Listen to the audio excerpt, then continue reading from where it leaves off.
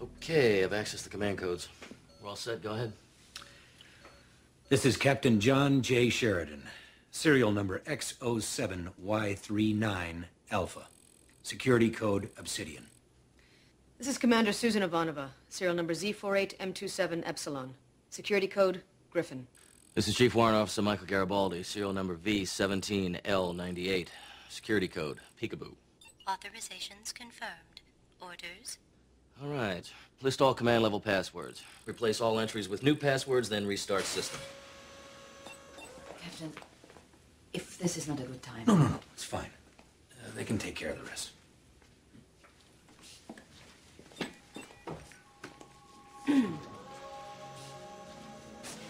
Peekaboo? How would you have guessed it? There. We finished inputting the command codes. Now we just reset the computer system. And once it comes back online, it should be operating under the new passwords. Computer, initiate complete shutdown. Restart in 10 seconds.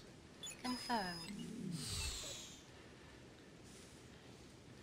God, I hate this part.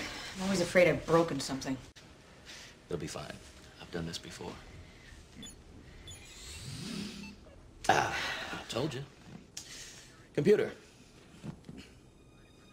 Computer, Hey, what are you looking at? run diagnostics. What, you got a broken arm or something?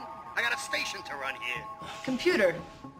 Fine, I'll do a diagnostic. So maybe level 42 doesn't get its quota of oxygen for today because I'm distracted. But if it makes you happy... Stop.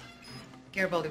I just remembered they tried to install artificial intelligence subroutine when the station went operational. They shut it down right away because it didn't work right. Must have come back online when the system rebooted. Great. How do we shut it down? I heard that. Are you too easily offended or what? You know, you're looking very stressed. This is not a good. Hey, how about something to eat? Maybe a nice piece of brisket, you'll suck an orange. Would somebody please fix this thing before I go out of my mind? Oh, not that my bruised feelings would have any meaning for you, but why are you having these people poke me all over the place? I'm a perfectly reasonable artificial personality. Nobody's ever complained before, but I guess some people just aren't happy unless they're messing it up for everyone else. You know, you really should stand up straight. Your mother and I have been worried about this for years. We've been trying to talk to you about it, but...